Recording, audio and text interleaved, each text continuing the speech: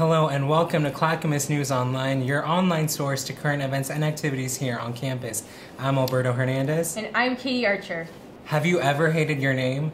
The play Brighton Beach Memoirs takes us back to Brooklyn during the Great Depression, where Eugene Morris Jerome, who also hates his name, is an aspiring baseball player. We will take you behind the scenes on this comical CCC production. Clackamas Community College's spring production, Brighton Beach Memoirs by Neil Simon, centers around the story of a young boy's journey through adolescence. The play is by this author, Neil Simon, who's a pretty famous American playwright.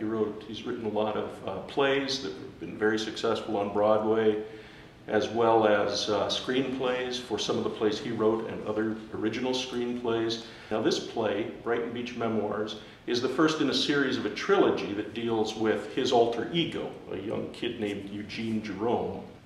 And Eugene is about almost 15 years old, and the story is about him remembering what it was like growing up. And the era is the Depression era, so it's 1937 that this happens, specifically, just before the World Series, and Eugene is a big baseball fan. So it's a comedy, but there is also a lot of really true human experience in it.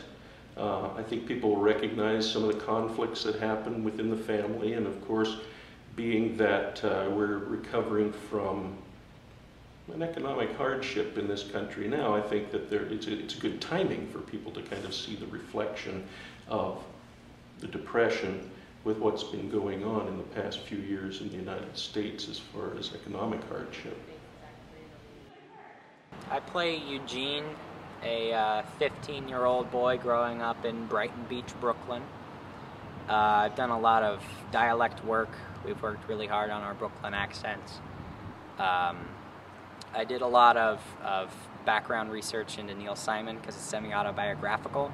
So I watch a lot of interviews with him talking about his childhood and tried to get inside his head.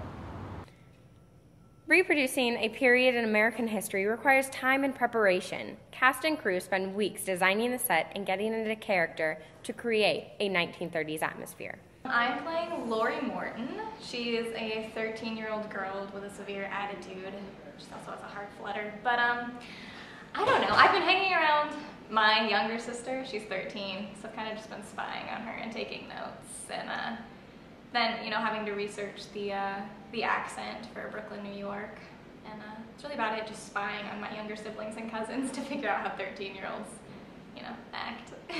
I play Stanley, which is the oldest son of the Jerome family. There are two families living in the same household, and I play the eldest son, which is interesting because I'm the oldest cast member. Audiences should come prepared for a classic coming-of-age comedy, but be ready to re-experience some of the more awkward moments of adolescence.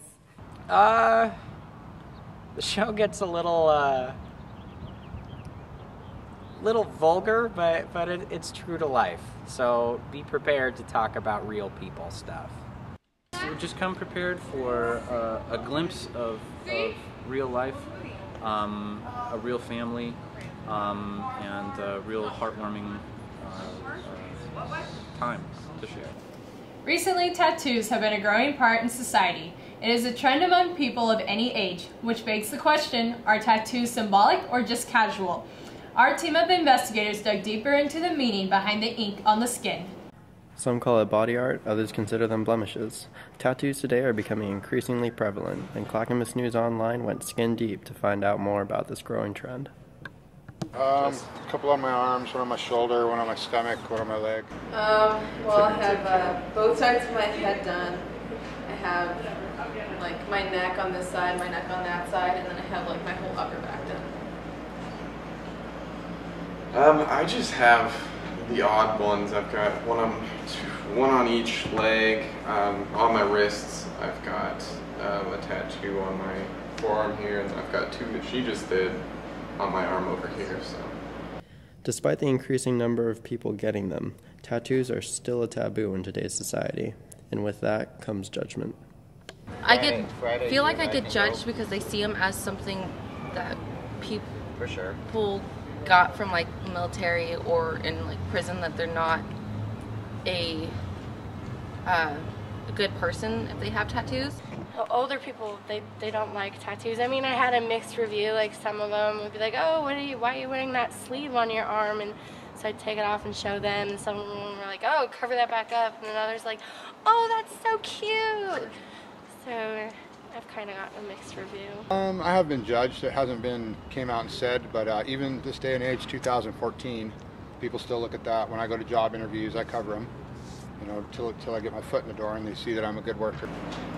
Yeah, I mean, it's pretty common, especially in Portland, to have tattoos, but for me, it's not just my tattoos, it's like my style, my hair, causes a lot of problems. I mean, my neck tattoos, they show so much. You know, I think I applied for an Old Navy at a mall, and they told me that I had to wear a beanie, so that, like, I guess they couldn't see that my head was shaved or something, and I had to wear a scarf to cover the rose on my neck, because clearly a black and gray rose is really expensive, you know. Take my piercings out, this and that, you know, and so I have had issues with that. Despite the judgment, the majority of people with tattoos continue to be proud of them.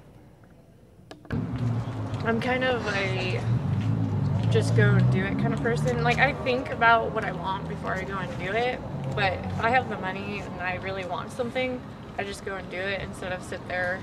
I mean, I'm only 19 and I have 10, so I kind of went a little crazy, but I like the work that I get done. I like my artists, so I'm spontaneous, I guess. I'm the complete opposite. I think about my tattoos for a while. Before I get them, I'll have a picture on my wall, and if in like 6 months or so that picture's down, swapped out with another one, then I know I don't want it on my body permanently. I don't know. I didn't really think mine through, but I was a late bloomer. I didn't get my first tattoo until I was almost 21. So, I mean, once you start getting them, they're sort of addictive. So it's kind of hard. You kind of have to think, because it is permanent. But I don't want any of mine covered. I think when you go in and get a tattoo, it becomes a part of you.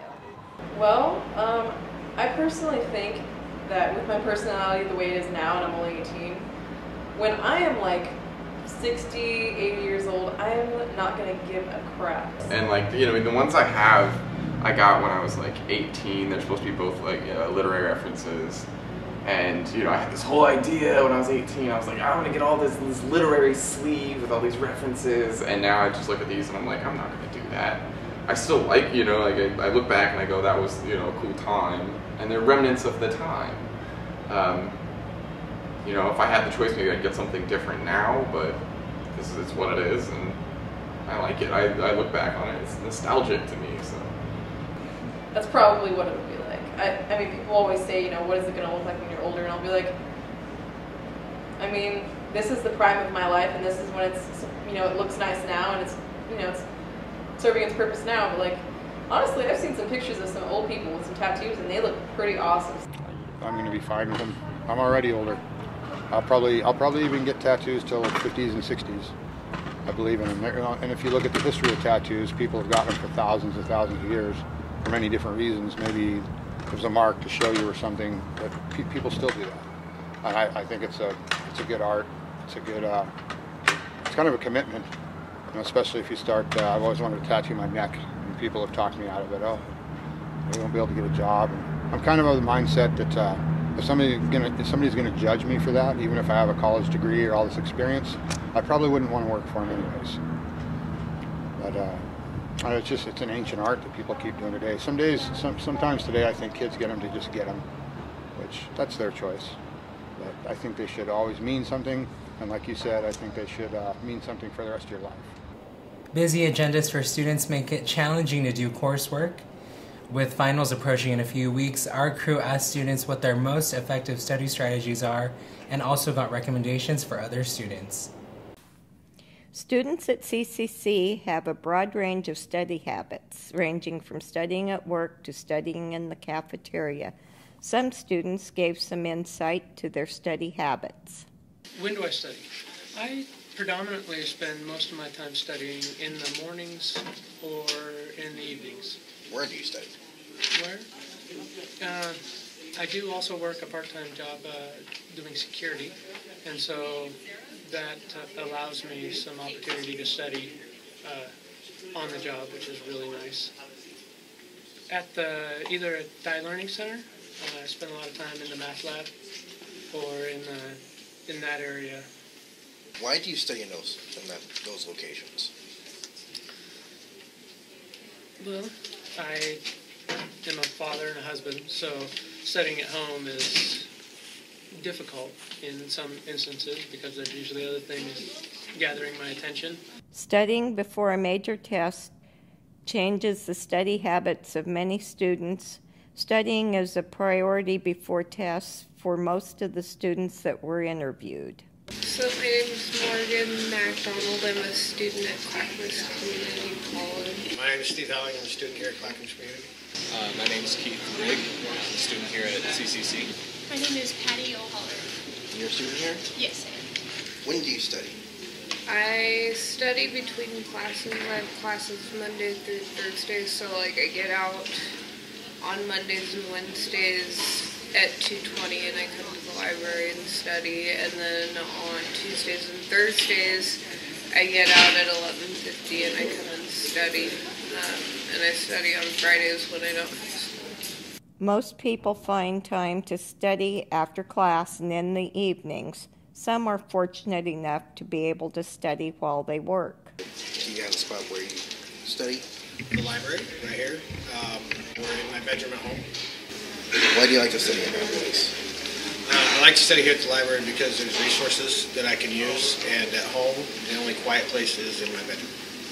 Many students take advantage of the resources available at the Dye Learning Center and the Community Center for studying.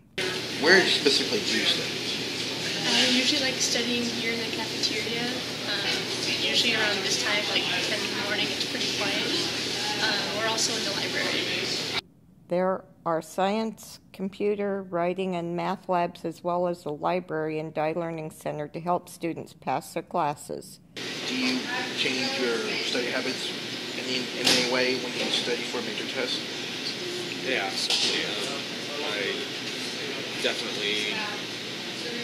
I don't want to cram, but I definitely study a little bit more. If I'm involved with like a writing assignment or something, I'll spend some time on that. But with math, I'll hit the books hard, so I can focus on the test. There are also tutors to provide assistance to students with problems and questions.